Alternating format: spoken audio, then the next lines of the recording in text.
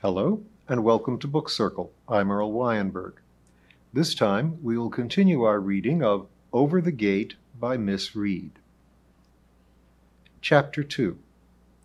Strange but True?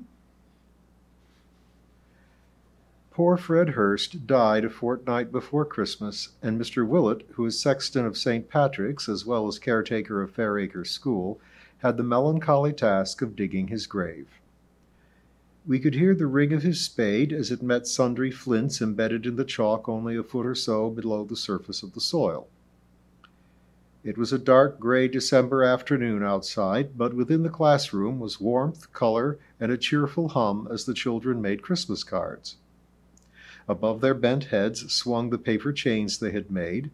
Here and there a pendant star circled slowly in the keen draughts which play constantly between the Gothic windows at each end of the school building. A fir branch cut from the vicarage garden leant in a corner, giving out its sweet resinous breath as it awaited its metamorphosis into a glittering Christmas tree. Crayons stuttered like machine guns as snow scenes were created. Reindeer with colossal antlers, which took up far too much room, tottered on legs, inevitably short, across the paper. Robins fat as footballs stood on tiptoe. Father Christmas, all boots and whiskers, appeared on every side at once. Holly, Christmas puddings, bells, and stars flowed from busy fingers throughout the afternoon. And every now and then, during the rare quiet pauses in their activity, we could hear the distant sound of Mr. Willett at his work in the desolate solitude of an empty grave. The wintered afternoon was merging into twilight when the children shouted and skipped their way homeward from Fairacre Village School. Mr. Willett, coming from the churchyard next door, propped his spade against the lich gate and paused to light his pipe. In the murk, his wrinkled countenance was illumined, standing out against the dark background like a Rembrandt portrait. Hands cupped over the bowl of his pipe, he squinted sideways at me. "Finished your day, I s'pose," he commented. "Nice work being a school teacher," he added mischievously. "What about you?" I retorted. Mr. Willett flung back his head and blew a fragrant blue cloud into the mist around him. "Got your plaguey coke to sweep up now I've dug poor old Fred's last bed," he answered equably. He reached for the spade with a massive muddy hand. "My kettle's on," I said. "Come and have a cup of tea before you start again." "Well now," said my caretaker, eyes brightening, "I don't mind if I do, Miss Reed. I'm fair shrammed. Grave diggin' be mortal clammy work this weather." We strolled back together across the empty playgrounds to the schoolhouse. "Here, I can't come in like this," protested Mr. Willett at the kitchen door, "all cagged up with mud. What'll old Mrs. Pringle say when she comes to wash your floor?" "No more than she says every week. This house is the dirtiest in the village, so she tells me." "Miserable old faggot," Mr. Willett smiled indulgently. "How she do love a good moan. Still, this mud's a bit much, I will say. Give us a bit of newspaper, and I'll have it under me boots." We settled in the warm kitchen, the tea tray between us on the table. We were both tired and cold, and sipped the tea gratefully. It was good to have company, and Mr. Willett always had something new to impart. He did not fail me on this occasion. "Poor old Fred Hurst," he mused, stirring his cup thoughtfully. "I've got him right at the end of a row, next to the old bit of the churchyard. Funny thing, he's lying aside Sally Gray, two fanciful ones together there, I reckons." "Sally Gray." A querying tone of my voice stopped the spoon's rotation suddenly. Mr. Willett looked at me in astonishment. "You don't tell me you ain't heard of Sally Gray? Been here all this time and Miss Sally?" I nodded apologetically and pushed the fruitcake across to him to atone for my shortcomings. Mr. Willett waved it aside, his eyes wide with amazement. "Can't hardly credit it. She's about the most famous person in Fairacre. Why, come to think of it, we had a young chap down from some magazine or other writing a bit about her. Before your time, no doubt. Nice enough chap he seemed, although he had a beard." Mr. Willett checked himself, blew out his own thick walrus mustache, and resumed his tale. "Well, beard, I calls it. 'Twasn't hardly that. More like one of those pan cleaners, the bristly ones, much the same color. For 2 pins I'd have advised him to have it off, but you knows how touchy young fellows get about their bits of whisker, and I was always one for peace. Civility costs nothing, my old ma used to say. She were full of useful sayings. I began to see where Mr. Willett got his own fund of maxims. No matter what the occasion, tragic or farcical, our caretaker cum sexton at Fairacre always has some snippet of homely wisdom to fit the case. And what did he write? I prompt, edging him back toward the subject. Next to nothing when it come to it. Mr. Willett was disgusted. I thought at the time, watching him put down these here twiddles and dots and dashes and that— Shorthand? I interpolated. Maybe, said Mr. Willett dismissively, but I thought at the time, as I were saying, that he'd never make head nor tail of that rigmarole, and I bet you a quid that's just what happened. You know why? Mr. Willett raised his teaspoon threateningly. After us talking to him best part of a January afternoon up the churchyard there with an east wind fit to cut the liver and the lights out of you, all he had to show for it was a measly little bit in the quarter of a page. And most of that was a picture of the gravestone, what you could make out through the fog, that is. Proper disappointment it was. Which paper? I asked. Some fiddle-faddlin' thing they bring out other side of the country, not worth looking at.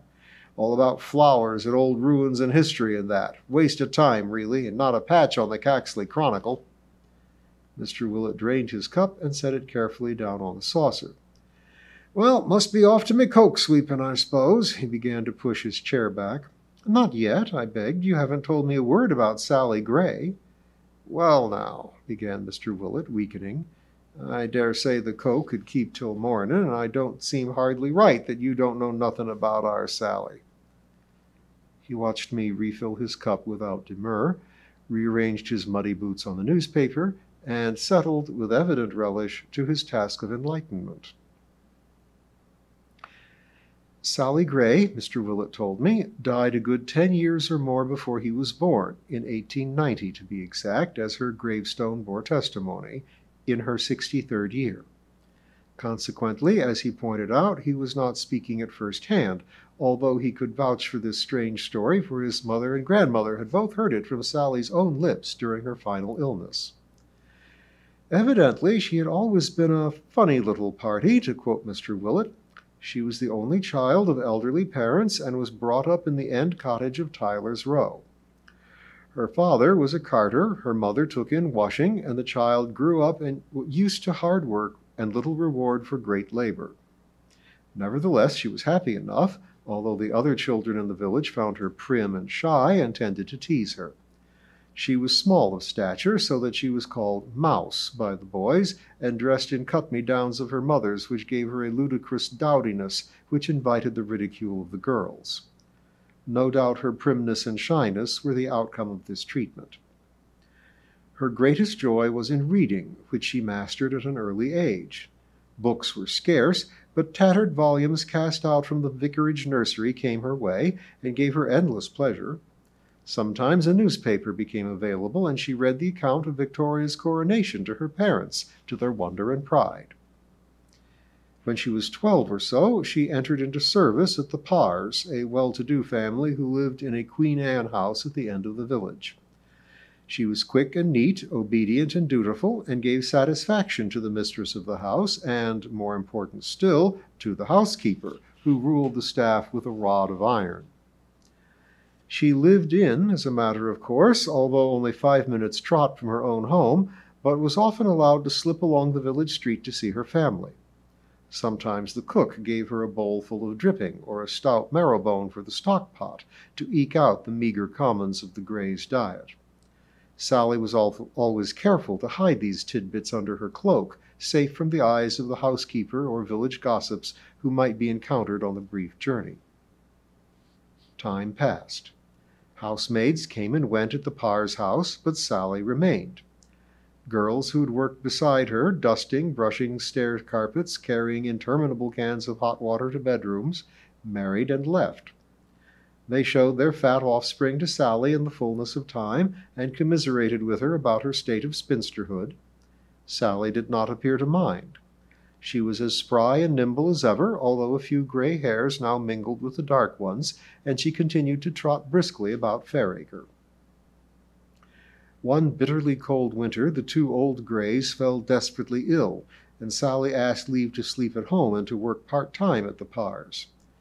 Mrs. Parr, who was an autocratic person, did not care for the idea. By now Sally was a senior housemaid. It was she who carried in the early morning tea, pulled back the heavy curtains on their massive brass rings, and announced the weather conditions prevailing to her comatose mistress. She disliked the thought of someone else taking on these duties, and told Sally that she must give it much consideration. However, Mrs. Parr knew full well that if she wished to keep Sally in her service, then there must be some slackening of the reins whilst the old people were in need, and graciously gave her consent.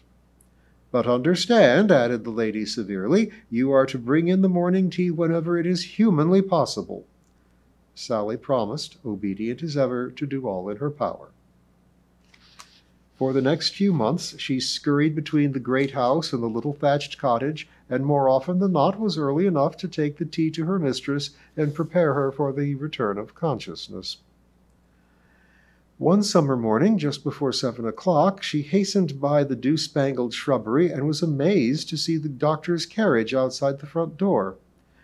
In the kitchen, a woebegone staff, sketchily dressed, was with hair in curlers, poured forth the dramatic news. The master was dead. A heart attack, said the doctor, and mistress must be kept lying down to get over it. Within a month, poor Mr. Parr was buried. His widow was settled in France, and his son was directing the decoration and alteration of his heritage. To Sally's stupefaction, she found that she had been left the fabulous sum of £100 by her late employer. Young Mr. Parr took her into Caxley and deposited it for her in the safety of a bank. The village was agog with the news. Sally's parents were beyond understanding her good fortune. Their days and nights were spent in fitful dozing, hovering between life and death, stirring occasionally to sup a bowl of gruel before sliding down thankfully upon the pillows again. In the thick of harvest time, as Fairacre folk sweated beneath a blazing sun, they slipped away within 3 days of each other, and were buried together not far from Mr. Parr's newly erected marble angel. Although she mourned her parents sincerely, there was no doubt that Sally's life now became very much easier. She still worked for the new master, but lived at home, enjoying being mistress of her own small domain.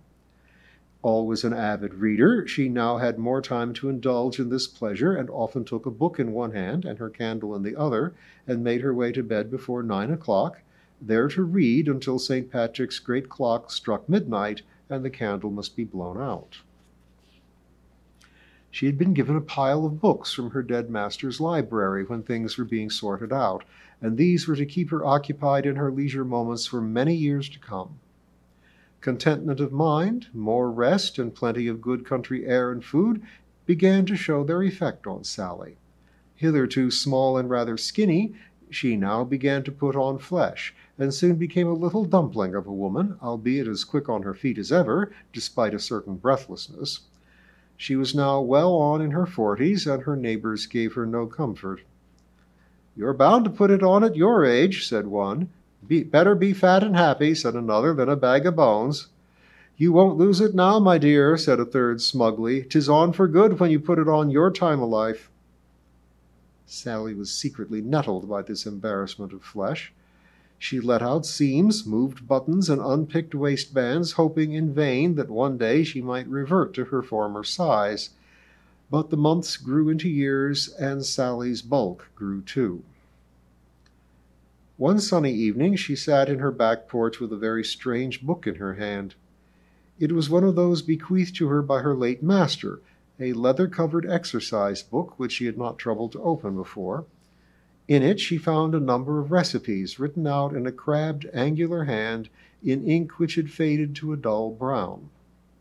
They were not particularly interesting to Sally. Cooking was not one of her major interests, and such household hints as "a useful polish for ebonizing mahogany," or "a valuable amelioration for children's croup," which were also included in the book, did not stir her imagination. She yawned widely and was about to put the book away and prepare her simple supper when a heading caught her eye. It said, An infallible recipe for losing weight. Tilting the book to get the maximum light from the setting sun, Sally read with growing excitement. To be sure, some of the ingredients sounded perfectly horrid. A basinful of pig's blood beaten with a pound of honey, some goose grease, and a plover's egg were bad enough, thought Sally, but when an impressive list of ground herbs moistened with cuckoo spit was to be added to it, then the concoction would surely be nauseating. Seal top of paste with pig's lard to exclude air, said the recipe, and added in capital letters, partake sparingly. Sally considered the page. Revolting it might be, but it was supposed to be infallible. The title said so. Would it be worth trying? She read the list of ingredients over again with close attention. The herbs would be easy to obtain, either from her own garden or the Parr's. Cuckoo spit glistened in all the meadows of Fairacre. Honey stood ready in its comb on her pantry shelf. Pig's blood and goose grease could be obtained fairly readily. The plover's egg would be the most difficult article to procure, but somewhere on the flanks of the downs which sheltered Fairacre, a boy's sharp eyes would be able to find a plover's nest, she felt sure. The biggest problem was the assembling of all these ingredients without arousing suspicion. There are no secrets capable of being hidden in a village, as Sally well knew. It was not that she feared ridicule alone. Within her time she had seen old women ducked in the horse pond because their neighbors had suspected them of dabbling in witchcraft. And although the exercise book purported to be a straightforward recipe book, there was something suspiciously sinister about the weight-reducing recipe. Sally decided to go about her task with the greatest circumspection. Who knows, in a few months' time she might have her trim, slim figure of youth. It was worth the trouble. All went well. Even the plover's egg was obtained with comparative ease from a shepherd boy who, carrying 6 eggs to her cottage in his cap, was glad to earn a silver sixpence. One evening after work, Sally prudently drew the curtain in her kitchen against prying eyes and set about making the paste. It smelt terrible and looked worse. It was yellowish-gray in color and speckled abominably with the ground herbs. Sally felt that she could not bring herself to taste it that evening, but would hope for strength in the morning. She retired to bed, with the reek of the concoction still in her nostrils. It looked singularly unattractive by morning light, but after breakfast Sally put the tip of a spoon into the jar and bravely swallowed a morsel. "I must do as it says and partake sparingly," she told herself as she washed the spoon. All that week she continued the treatment. There seemed to be no result, but Sally was patient and in any case expected to wait some weeks before her bulk began to diminish. Sometimes she felt a slight giddiness a few minutes after swallowing the stuff, but when one considered the nature of the ingredients, this was hardly surprising. One morning she decided to take a slightly larger dose. The clock on the mantel shelf told her it was later than usual, so that she flung the spoon in the washing-up bowl and set off at a brisk trot to the big house at the end of the village. She was perturbed to find that her gait was impaired. It seemed almost impossible to keep her heels on the ground, and Sally found herself tripping along on her toes, scarcely touching the ground at all. At the same time, giddiness occurred with some strength. Very strong stuff, thought Sally to herself. Small wonder one's bid to partake sparingly. She took care to reduce the dose during the next week or two. By now it was high summer. Plumes of scented meadowsweet tossed by the roadside, and the bright small birds kept up a gay clamor as they flashed from hedge to meadow and meadow to garden. Sally tried on her summer print gowns with growing despair. They were as tight as ever. Buttons burst from the strained bodices and waistbands gaped as Sally strove in vain to ram her bulk into the protesting garments. "Dratted stuff!" panted Sally. "Never done me a harpeth of good." She surveyed herself in the small mirror, which she had tilted forward in order to get a better view of her figure. Exasperation flooded her bulky frame. It was no good. She would simply have to make new dresses. These had been let out to their furthest limits. She struggled out of the useless frocks, dressed in her former gown, and went sadly downstairs. The offending pot stood on the kitchen shelf. "For 2 pins," exclaimed Sally aloud, "I'd throw you where you belongs, out on the rubbish heap." She was about to bustle about her household chores when a thought struck her. "Maybe I ain't been taking quite enough," thought Sally. "It's worth trying." Today was the perfect day to make an experiment. It was Sunday, and she need not go out anywhere. If a giddy attack followed the taking of too much medicine, then she could simply lie down until she recovered. "And if it do make me giddy, but it works, then 'twill be worth it," said Sally aloud. "I can always take it at nights afore going to bed, and sleep the giddiness off afore morning." She took a large spoon, dipped it deeply into the reeking mixture, and bravely downed it. For a moment nothing happened, apart from a slight feeling of nausea which taking the stuff habitually gave her. And then, to Sally's horror and alarm, her feet left the ground, and she began to rise steadily to the ceiling. She bumped her head against the central rafter with some violence, and was about to scream loudly with combined pain and terror when Prudence checked her. "Fine thing if the neighbors saw you now," she told herself severely. "Look a proper fool, you would." She tried to quieten her panicky heart, and the fear of ridicule, as well as being suspected of witchcraft, helped to keep her tongue silent. It was uncomfortable and strange, bobbing loosely about the ceiling, trying to dodge the iron-hard rafter and the hanging oil lamp suspended from it. But Sally had always been of a philosophic strain, and decided to make the best of a bad job. "What can't be cured must be endured," quoted Sally, running a finger along the top of the white china lampshade. It was thick with dust, and Sally clucked disapprovingly at such filth in her house. "No doubt about it, out of sight is out of mind. I must take this lot down and give it a real good wash in some suds." A pang seized her. "If I ever do get down," she added despairingly. She propelled herself by pushing her hands against the ceiling until she was level with the high shelf where she stored bottling jars and preserving pans. To her horror, she saw a large black beetle, dead and on its back, in the pan she kept for making pickles and chutney. "'Tis really shameful," Sally scolded herself. "If it hadn't been for this misfortune, I never would have realized what a slovenly fool I am." Below her the potatoes waited in a bowl of water to be peeled. The cat mewed by his empty saucer, and the big black kettle on the oil stove began to hum. "Lawks," thought Sally, "how long do I have to stick up here, I wonder? Them dizzy turns went over in 10 minutes or so. With any luck I'll be down in half an hour." Would the kettle boil over before then? She thought agitatedly. Really, it was too bad. It would teach her a lesson to go dabbling in things she didn't understand. She had realized, as soon as her head cracked against the beam, that she had misconstrued the heading of the recipe. She had indeed lost weight, but not size. It was only now, in the first half-hour or so of her bizarre imprisonment, that she began to foresee the possibilities of her discovery. As a short woman, she had always found difficulty in reaching shelves and cupboards put into the cottage by her tall father. A stout stool accompanied Sally on many a job in the house, such as window cleaning and storing preserves, or the winter blankets in high, ill-used cupboards. "If I takes just the right amount," pondered Sally, picking a particularly thick cobweb from the top of the curtains, "I can float just where I need to." She began to dally with the idea of picking apples and plums without needing to borrow a ladder, but reason told her at once of the dangers. "Too many prying eyes," decided Sally sagaciously, "and dear knows how high I might go if the wind got me. It's got to be faced. I'm more like a balloon than anything else when I've got that stuff inside me." At that moment she heard footsteps. Her front door stood open, as was its custom in fine weather, and this gave direct access to the living room.